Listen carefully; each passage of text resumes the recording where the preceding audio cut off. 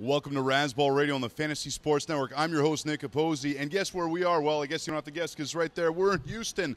That's right, the 32 and 32 and 32 rolls on, 32 drafts, 32 days, 32 cities. We are, of course, in Houston. We've already covered the Seahawks in Seattle, the Niners in San Francisco, the Raiders in Oakland, the Chargers in San Diego, the Cardinals in Phoenix, the Cowboys in Dallas, and now, of course, we're here where it's very appropriate. By the way, just in case you didn't know this, Houston is very, very humid. All right, let's go inside. We're going to talk Houston Texans. We're going to talk fantasy football. Here we go.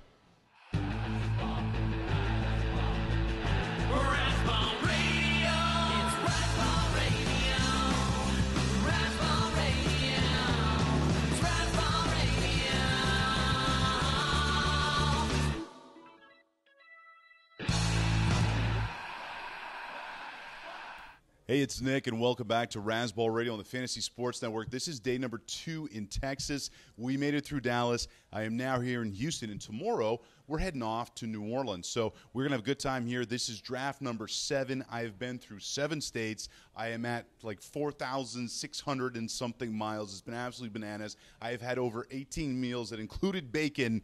So, forgive me if I'm a little, all over the place today because it's been a crazy, crazy road trip. When I get to the East Coast, it's going to be a little bit closer, but, man, we have been chewing up some asphalt. All right, let's get to some news and notes that have been happening around the league. I actually got into Houston early today, so I was able to sit down and watch replays of a couple of games. So I came up with a couple notes looking for some fantasy value in these games. Now, it's the preseason, absolutely. I'm not trying to tell you that it's not. But there are some subtle indicators that you're still going to pull out of this time of year. So, first game I got to watch was the Jaguars and Buccaneers, or Jaguars, depending on where you're from. So, did the Jags look that good in the game, or did the Bucs look that bad? I think it's somewhere in the middle. One thing you have to remember with Jacksonville is that's a young, emerging defense. That defensive line is oozing upside, and they drafted 5 secondary players, 5 defensive backs 2 years ago. So they have been stockpiling talent on that end of the ball, and it's starting to pay dividends. Gus Bradley's got them psyched. They're playing some Seahawks-style defense, and it looked, made the Bucs look absolutely terrible. So here's the thing. I'm going to throw this out there. Don't look at me like I'm crazy. Don't look at me like I'm sleep-deprived, which I currently am. The Jags actually might be a sleeper defense this year. That's right. I said it. And I'll even throw this out. I think there's a pretty good chance they might make the playoffs, which seems kind of nuts, but it's not. Especially, too, if you go to Vegas, $100 will win you $1,200 if the Jags do sneak into the playoffs. And you know what? Not the best division of football, so there's some upside there in that play.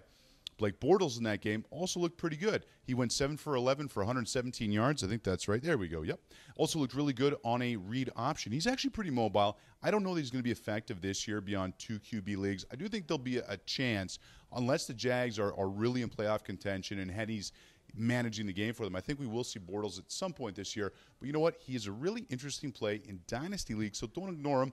Did a rookie draft for a Dynasty League a couple days ago, and he was actually the last player picked, 14th overall in the second round. So definitely some upside there, but he did go after Bridgewater, and he did go after Johnny Manziel.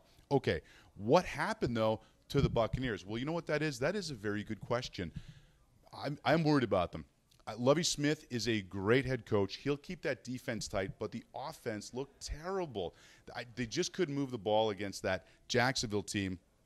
Especially, too, Denard Robinson had that nice end around. He's a guy to keep an eye on, too. Put him on your watch list. But the Bucs, at this point, the way that they're playing, I am concerned about the offense, so I have to devalue their wide receivers. I got to drop Vincent Jackson down a couple spots. I'm not big on Mike Evans this year because I don't typically invest in rookie receivers, but he's also got to go down a couple of pegs because I just don't think that they're going to have the opportunity to move the ball properly on the offensive side of the ball. Now, defensively, again, I think they're going to be pretty good. Might even be another sleeper defense right there, the Buccos for you. But again, on offense, instead of Vincent Jackson, I'd rather have Pierre Garçon or Roddy White or even Michael Floyd, actually, especially Michael Floyd. So I'm not touching V-Jax right now. I'm not touching Mike Evans. Yeah, they'll be great red zone presences, but when are they going to get to the red zone? Try saying presences 3 times fast. Presences. Again, yeah, Denard Robinson also looking good in that game. Okay. Next game I got to watch was the Cardinals and the Texans. Hey, we're in Houston. We're going to get to a Texans team report real soon. But this game was also interesting because the Texans looked terrible. Don't get mad at me, people in the bar. Texans did look absolutely terrible, and the Cards look pretty good. I did pick up Houston's defense in a couple leagues this year. I figure you look, with Clowney, with Watt, they have to have some sort of impact, but you know what? The defensive backs did not look very good. In fact, I'm starting to worry about that defense. And the offense is a whole other story, and it is nothing good. Ryan Fitzpatrick, I think, is going to be a disaster this year. I am not touching Andre Johnson. I want to grab DeAndre Hopkins. I really do. When I say grab, I mean in a draft. Don't take it the wrong way. Again, I'm sleep deprived. I'm not crazy about the options on offense this year. You know what? Last year, DeAndre Hopkins had 52 catches, 800-ish yards. Maybe he's going to do 60, 100 this year because I just see them having trouble moving the ball. Another interesting thing out of the Titans game as well is that Arian Foster obviously is the #1 running back, but you know what? Look at the injury history. Even without that, last year, the way they moved the ball with Case Keenum, who, by the way, might get some burn this year, I got a feeling he might take over at some point for Fitzpatrick. But when he was healthy, in the 8 games he played, he was on pace for 1,500 total yards and only 4 touchdowns. This guy's not a first-rounder. Quite frankly, he's not a second-rounder, not with that type of injury risk. Andre Brown now, apparently, they're saying that he is falling down the depth chart. But you know what? I'm not buying that for the simple reason that they don't have anyone behind them. They've got, you know, who? Look, there's like no one here even. I don't even see anyone on this list. So if Arian Foster gets hurt, Andre Brown is the get there. Remember, he had 8 touchdowns a couple of years ago with the Giants, so he knows how to find the end zone. He might actually be, and again, maybe I'm crazy and sleep deprived, but he might actually be the most potentially impactful fantasy player if Foster gets hurt and if the offense is as, you know, rough around the edges as I think it might be. Now, again, I'm just giving you some off-the-cuff stuff. Trust me, we got plenty of shows over 32 straight days, so I'm sure after we watch the next Texans game, we'll have some new assessments. But as it stands right now, if I'm drafting today, oh, wait, I am. I'm not touching any of those guys. Absolutely. Another thing I saw was Logan Thomas. This guy was a 4th-round pick by the Arizona Cardinals. Really interesting player. He is big, and I mean Dante Culpepper big. He's got some wheels, too. He's 6'6", 250. Slid in the draft because he had all the physical tools, but it never quite worked in college. Well, you know what? Look, he's a project. There is no question. But in dynasty leagues, he's interesting. Logan Thomas had a great day yesterday. He went 11 for 12, 113 yards, got out of trouble, threw a nice little touchdown. Just remember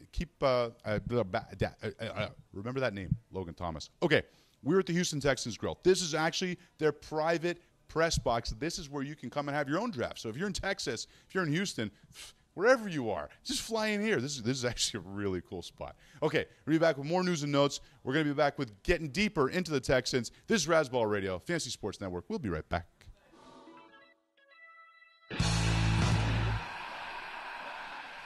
I was never one for traditional dating, which is why I like to meet guys on ArrangementFinders.com.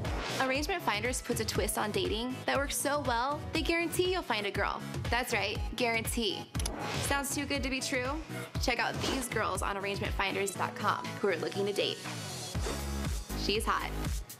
She's hot. Okay, her, not so much. Anyway, it's free to join. Go to Arrangement Finders and meet girls like me who know what you really want.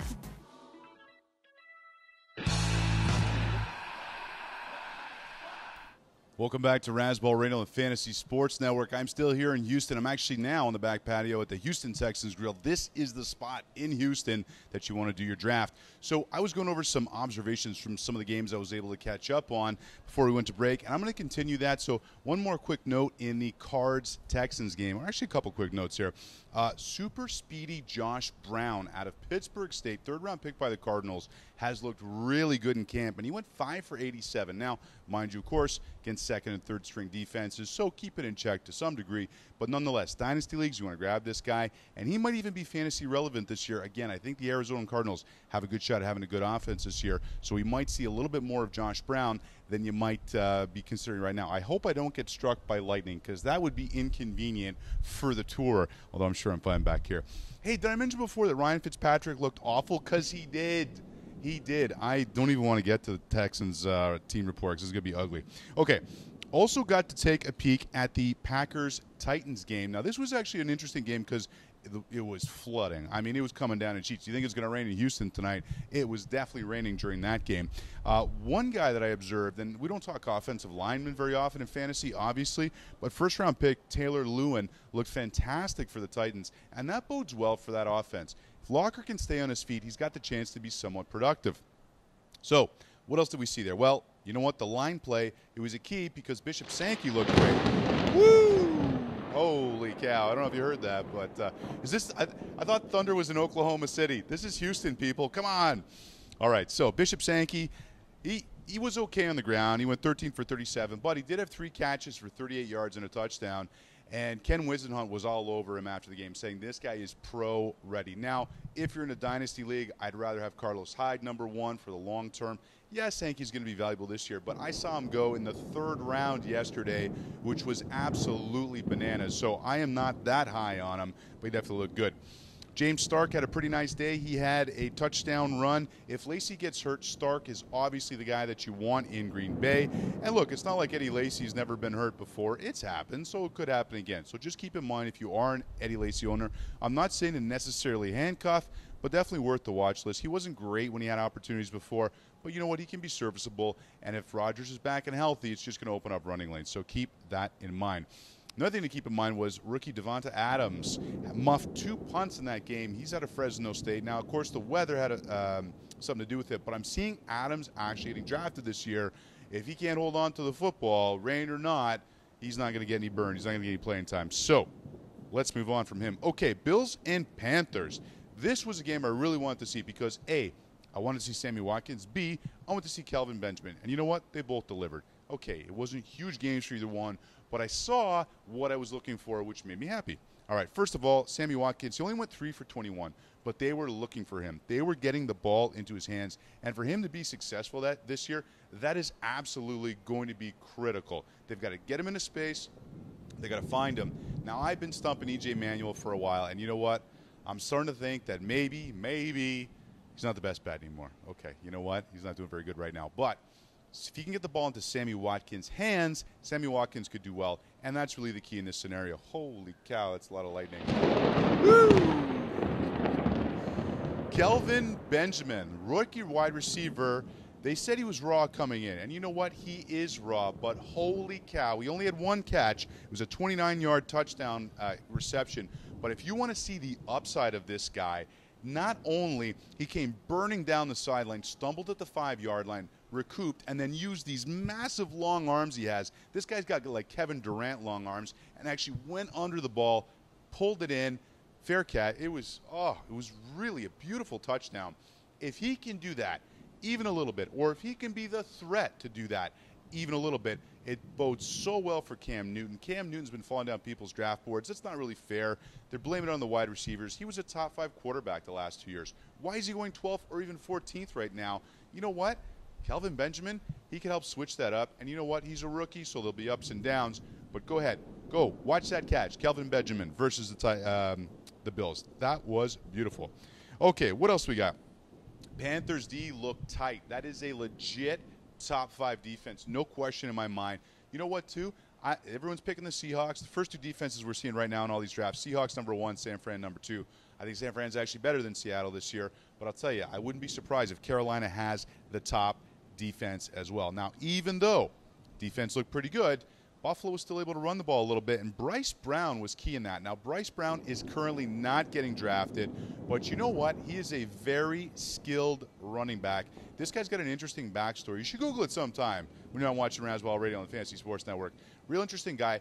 They didn't spend a 4th-round pick to bring him in for nothing. Sure, Spiller could get hurt. Sure, Fred Jackson could get hurt. But Bryce Brown, if given the opportunity, he could never get ahead of McCoy in Philadelphia. And I'm not saying that talent-wise he's more talented than Spiller, but if he can hold on to the ball and one of the other running backs gets hurt, he could be a real interesting guy going forward. Okay, some quick notes here. Man, I still got a lot of notes. I finally got to watch some football. Thank goodness. Eagles-Bears, high-scoring game, exactly what you'd expect from those 2 teams. Nick Foles threw a couple ducks. 2 interceptions, matches his total from all of last year. Obviously, he's not going to repeat that. But Jay Cutler looks sharp, and if he's healthy, this is a guy. He went in the 13th round yesterday in the Dallas draft. That is absolutely ludicrous. He was 9 for 13 for 85 yards, had a zippy little touchdown to Zach Miller. Also on the Philadelphia side of the ball, his tight end Zach Ertz looked really good, 4 for 60. You know what? I think there's going to be a big year brewing for Mr. Ertz this year in the city of brotherly love. Okay, if LaShawn McCoy were to get hurt, touch wood, not going to happen. But if he did, Polk is the guy you want there. But I will say this, Matthew Tucker looked really good in that game as well. Again, second and third string defenses, but 8 for 40, 2 touchdowns, battled into the end zone. This is a guy that might creep some touchdowns, whether it's from McCoy or not. So keep that name in mind, Matthew Tucker, when you're looking for some bye-week fill-ins. Man, I got more notes to go over here. I don't have time. We got to go. All right, don't forget, guys, if you're playing fantasy football, you want to lock up your league fees for free. You do that at sportsvault.net. Play DraftKings with us. We're going to be playing every Sunday. Enter promo code Razzball when signing up. I'm Nick Capozzi. This is Razzball Radio on Fantasy Sports Network. I will be back from Houston as long as I don't get struck by lightning.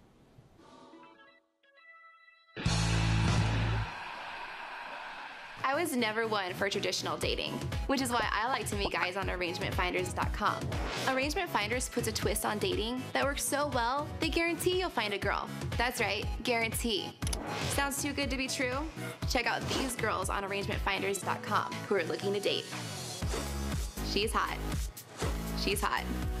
Okay, her, not so much.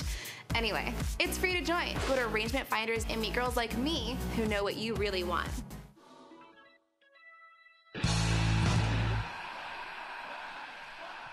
Hey, welcome back to Razzball Radio on the Fantasy Sports Network. I am getting pelted by a storm. It is pouring here. And you know what? I think that's the kind of year that the Texans are actually going to have. So we're going to go through the Texans team report, but this is ugly. I don't even know if we want to talk about the Texans. And I feel bad saying that because I'm in Houston, but that's where I got to do the team report. What do you want from me, Houston?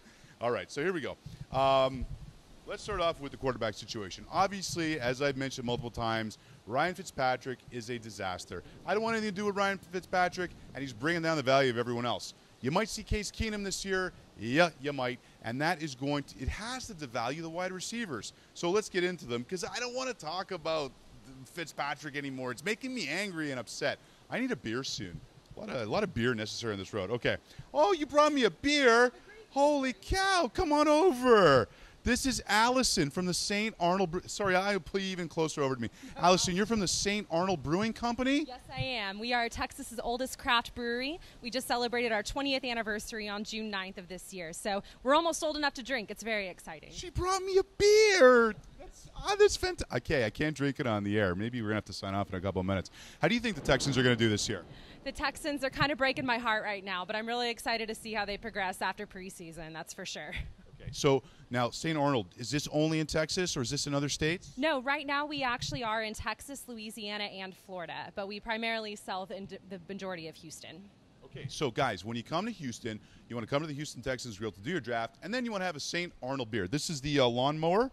That's correct. This is our lawnmower. It's one of our most popular year-round beers that we have. It's a German Kolsch style, so it's really light and refreshing for the Houston 100-degree days that we have, but still a very full-bodied beer where you're going to actually enjoy what you're drinking. Allison, my notes are flying over the place. I'm thirsty. You know what we're going to do? Thank you very much for coming out. I am going to bang out the rest of this team report, which is going to be really quick because, again, it's Houston. And then, you know what? Maybe I'll get to sip on that beer. Thanks for joining us today. Welcome.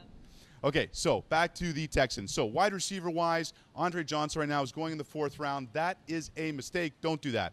DeAndre Hopkins, I want DeAndre Hopkins. I love the upside, but not in the situation that he's in this year. It's messy. It's so messy. Okay, back to the running backs. Arian Foster, again, messy. What is there to like about this team other than Clowney and Watt? What is there to like? I'm really concerned. You know, what are the odds, actually, that you know what? I think it's like $25,000 play for the Texans to finish worst in the league, and that could actually happen. Okay, again, I've been stumping Andre Brown. He got drafted last night in the league that we drafted in over in Dallas. Again, great guy to go and get if you have Foster. Great guy to go and get because he might vulture some TDs. There's no one else back there. You got Dennis Johnson, but he's a scat back. He's not a guy who's going to get a lot of play. So, you know what? Just move on from that whole situation. The one point of interest, the one shining light in Houston might be Garrett Graham, the tight end. And you know what? I liked him last year. 50-ish catches, 500-ish yards, 5 touchdowns. You know what? That's an interesting player, developing player, young guy. He's getting older, more mature. Holy cow, it's pouring. They should have called this team the Houston Hurricanes. Sweet mother of goodness. Okay.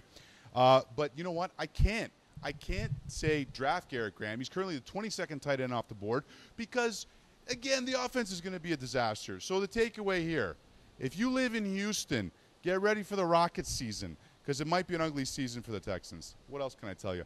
I got to have a sugar daddy. Sugar daddy of the day, of course, brought to you by arrangementfinders.com. But you know what? I can't find a sugar daddy out of this list. I might have to go to another team to find a sugar daddy. I really do. You know what? Okay. Here's what I'll say. My sugar daddy, the player who will dramatically outperform his ADP, is actually going to be DeAndre Hopkins. And the reason is, last year, 52 catches, 800-plus yards, only 2 touchdowns. He is a player. He is legit. He is real. And even with this offense struggling, listen, Josh Gordon was the second leading receiver in football last year. If it wasn't for the suspension, he would have been the top leading receiver. And he did that with, the quarterback play they had in Cleveland. So DeAndre Hopkins is good enough to possibly outperform his ADP. And right now, his ADP, he's going around 6th, 7th round, but in drafts with, where you guys are actually drafting, he's going much later than that. I'm seeing him go in the 9th, 10th, even 11th round. So based on that, I'm going to say DeAndre Hopkins. Okay, listen, side note too, little Razzball Radio housekeeping. I really appreciate you guys hanging out and watching these shows with me. The next couple days, I will still be on my own, so it's a little bit nutty, but soon we're going to be picking up guys. We're going to have Smokey, Rob Langevin's going to be joining us for about 2 weeks on the tour. Sky's going to be coming back and joining us. We had some logistics issues, but we are on schedule.